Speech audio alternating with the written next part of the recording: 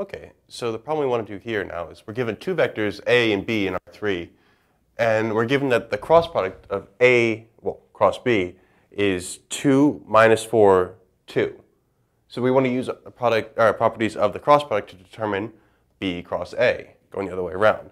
Because the cross product is not commutative, we don't always get the same answer.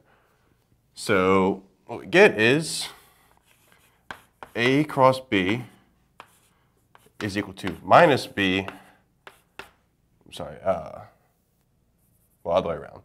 Minus A cross B is equal to B cross A, but we know what this is, so this is just going to be minus 2 minus 4, 2, which is just minus 2, 4, minus 2.